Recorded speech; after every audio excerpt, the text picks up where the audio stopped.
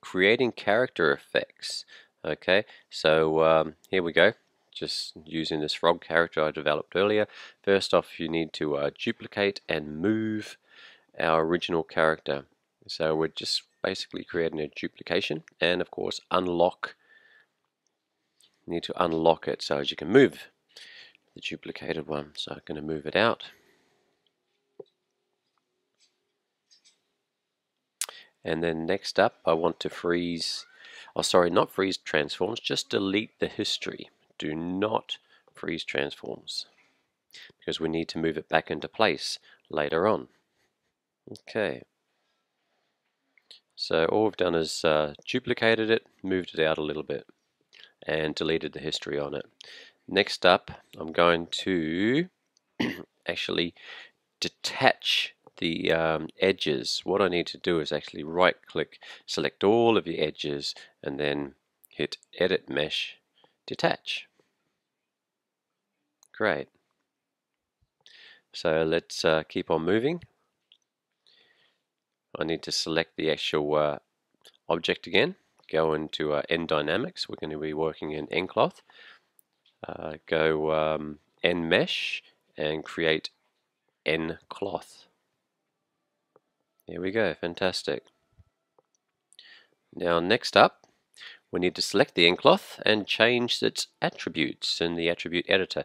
So click on collisions. We need to turn off collide and self collide. Now if you wish, you can keep self collide on, but just for this particular tutorial I'll have them turned off. Now we need to adjust gravity down to 0. Next up, we're going to create an actual field. The field is what's going to affect it, and here I'm going to create a volume axis field. Okay, volume axis, we can actually animate that as it passes across the character. Now next up, I'm just going to scale it into position. At the moment it's a cube, but I'll actually change that shortly to a sphere. And I'd like to position it above the character. I'll just get it in the right position. Shouldn't take too much time here. Basically, you need to encompass the entire character in this. So as it moves down, once you animate it, as it flows over the entire character. Okay, and I'll change that to a sphere. Under volume control attributes and sphere. So there we go. Great.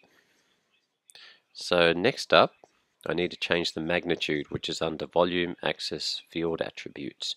Change the magnitude to 1 and attenuation to 0.001. Now you can play around with those, of course.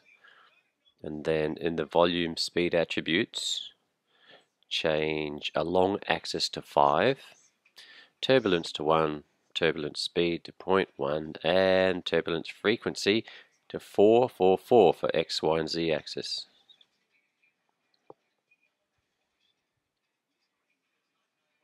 Okay, great. Now it's just simply setting the keys on your field, and then lastly you need to create a play blast. If you don't do a play blast, you might not see it, the final render. And what I suggest is once you pull that final movie into, say, Premiere, you can just reverse the movie so it actually looks like it's coming together. Okay, great.